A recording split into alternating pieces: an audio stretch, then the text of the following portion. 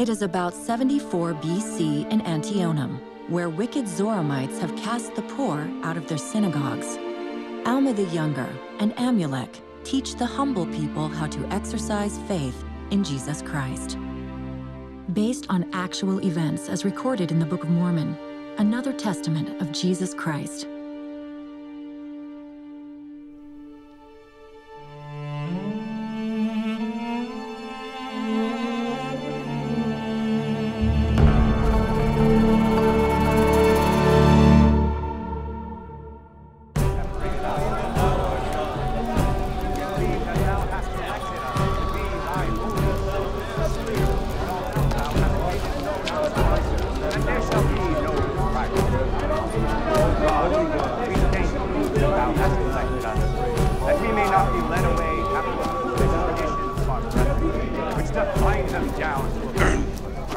Peace to you, Zoramites. Again, we thank thee, O God, that we are a chosen and a holy people. Amen.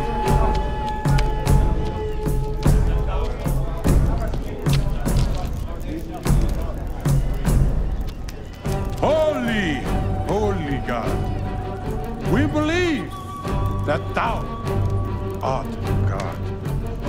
And we believe that thou art holy.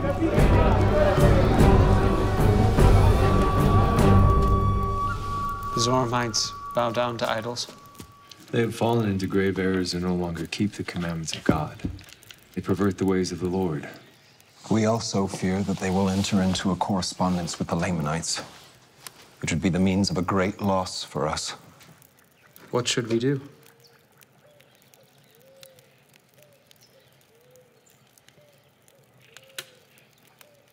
The preaching of the word has a great tendency to lead the people to do that which is just.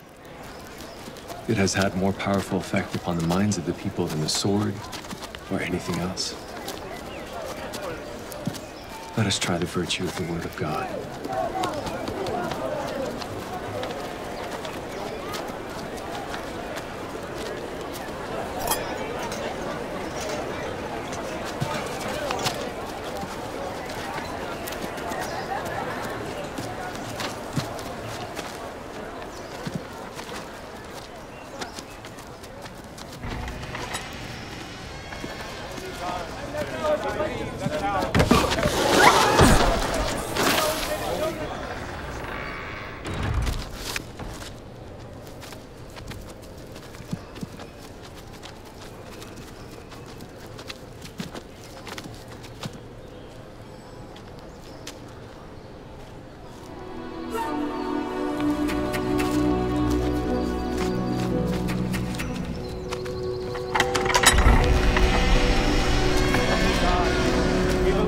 Thou hast separated us from our brethren.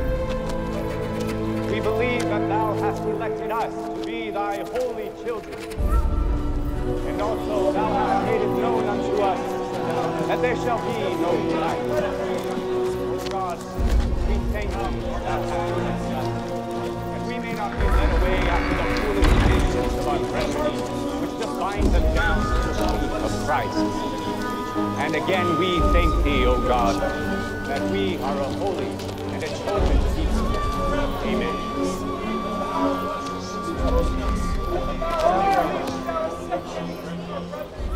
Forgive me. What is that? The Ramiamton, the holy stand. Holy God, we believe that thou hast separated us from our brethren. Holy God,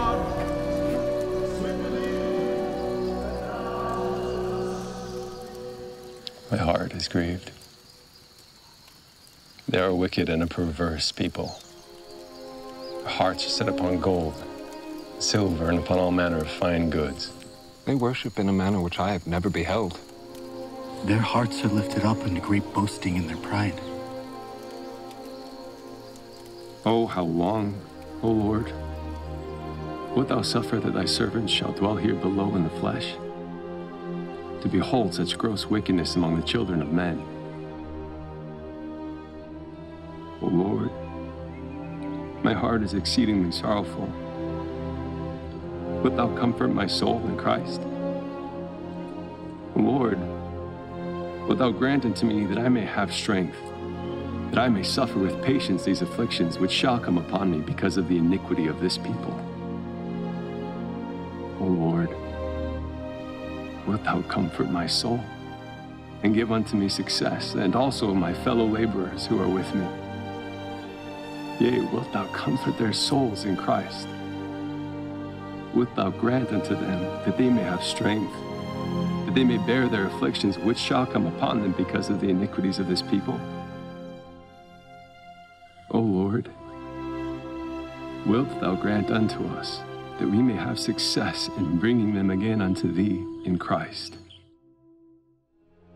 O Lord, their souls are precious, and many of them are our brethren. Therefore give unto us, O Lord, power and wisdom, that we may bring these our brethren again unto thee. Observe the performances of the church, to continue in prayer and supplication unto God daily, that ye might not enter into temptation. And what shall these, my brethren, do? They are despised of all men because of their poverty, especially by our priests. They have cast us out of our synagogues, which we have labored abundantly to build with our own hands. They cast us out because of our exceeding poverty. Now we have no place to worship our God. What shall we do? Do you suppose that you cannot worship God save it be in your synagogues only? Do you suppose that you must not worship God only once in a week? It is well that ye are cast out of your synagogues, that ye may learn wisdom.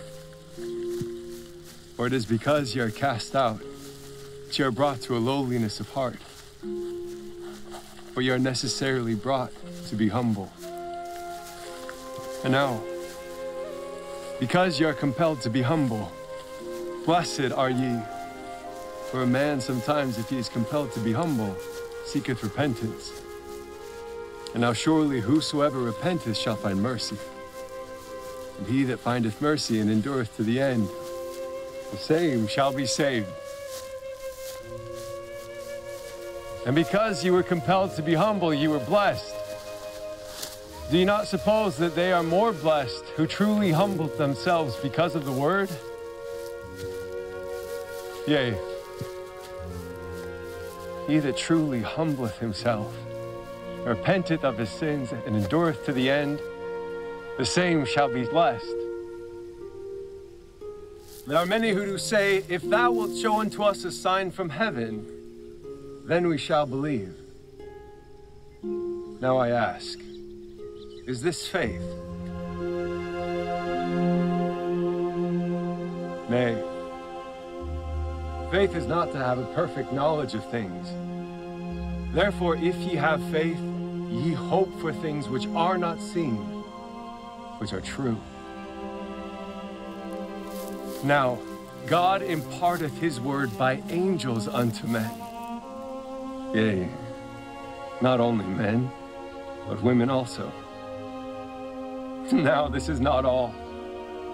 Little children do have words given unto them many times, which confound the wise and the learned. Now, as I said concerning faith, that it was not a perfect knowledge, even so it is with my words.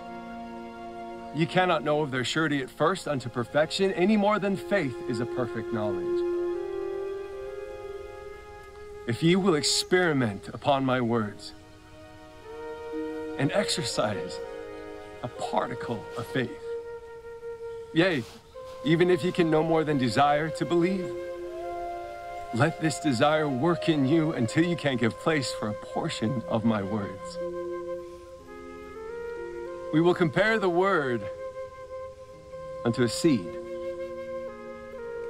If ye give place that a seed may be planted in your heart, behold, if it be a true seed or a good seed, if ye do not cast it out by your unbelief, that you will resist the Spirit of the Lord, behold, it will begin to swell within your breasts.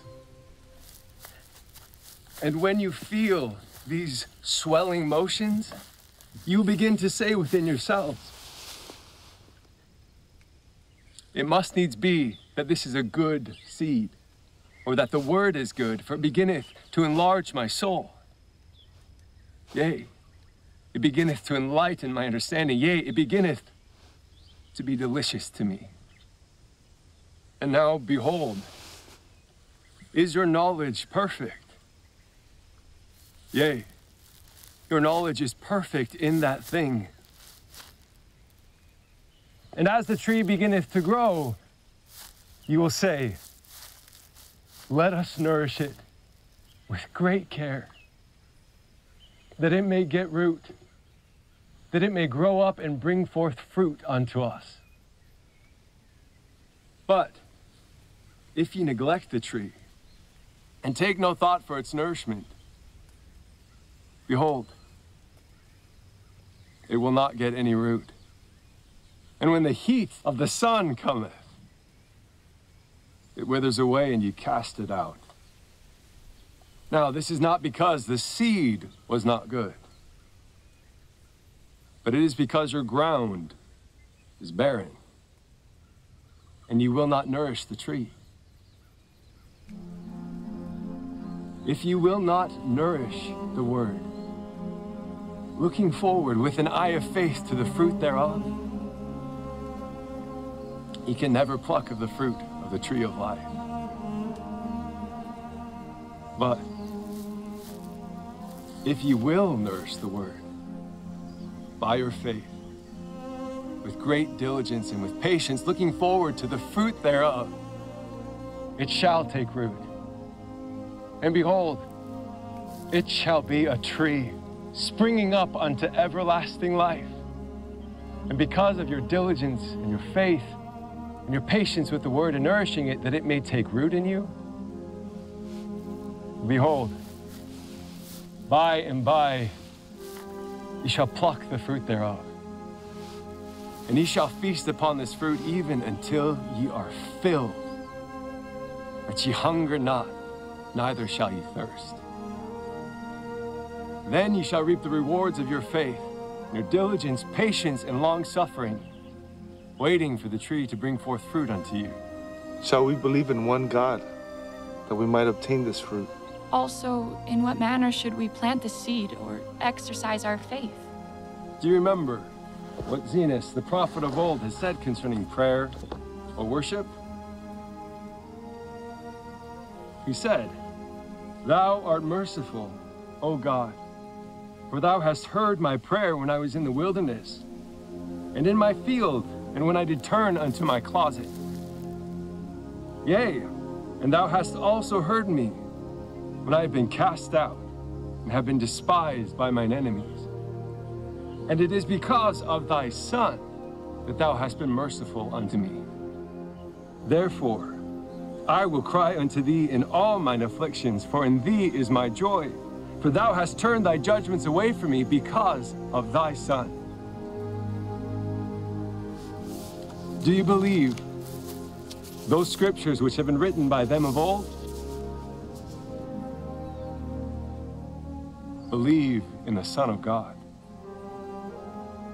that he will come to redeem his people, that he shall suffer and die to atone for their sins, and that he shall rise again from the dead, which shall bring to pass the resurrection, that all men shall stand before him to be judged at that last and judgment day according to their works. I desire that ye shall plant this word in your hearts. And as it beginneth to swell, even so nourish it by your faith. And behold, it will become a tree springing up in you unto everlasting life. And then, may God grant unto you that your burdens may be light through the joy of his Son. Amen.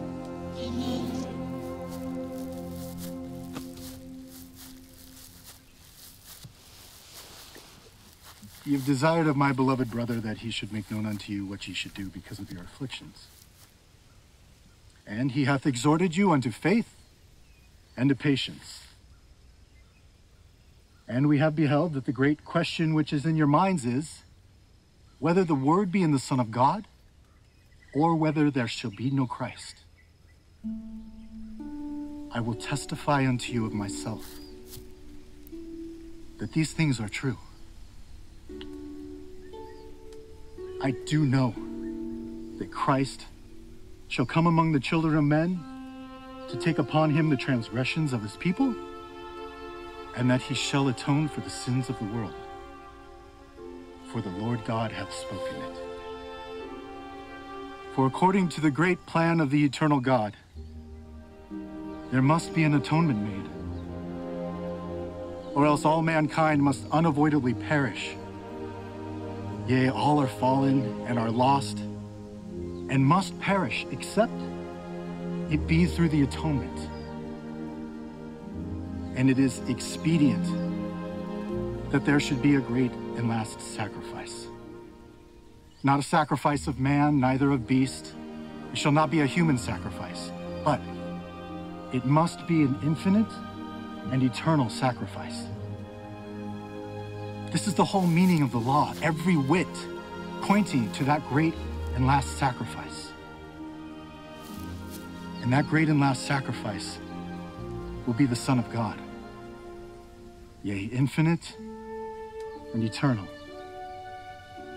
And thus he shall bring salvation to all those who shall believe on his name. This being the intent of this last sacrifice, to bring about the bowels of mercy, which overpowereth justice, and bringeth about means unto men, that they may have faith unto repentance. And thus mercy can satisfy the demands of justice, and encircles them in the arms of safety, while he that exercises no faith unto repentance is exposed unto the whole law of the demands of justice. May God grant unto you that ye may begin to exercise your faith unto repentance, that ye begin to call upon his holy name, that he would have mercy upon you. Cry unto him for mercy, for he is mighty to save.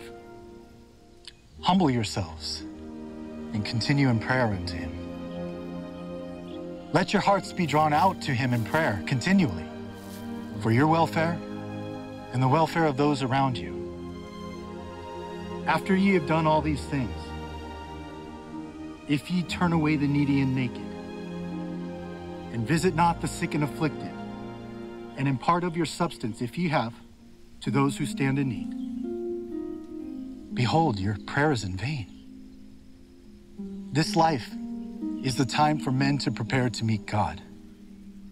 The day of this life is the day for men to perform their labors. I beseech of you that ye do not procrastinate the day of your repentance until the end. For ye cannot say when you are brought to that awful crisis that I will repent, that I will return to God. Nay, ye cannot say this. For that same spirit which doth possess your bodies at the time that ye go out of this life, that same spirit will have power to possess your body in that eternal world. Contend no more against the Holy Ghost, but receive it and take upon you the name of Christ. And worship God in whatsoever place ye may be in spirit and in truth, and that ye live in thanksgiving daily for the many mercies and blessings which he doth bestow upon you. Amen.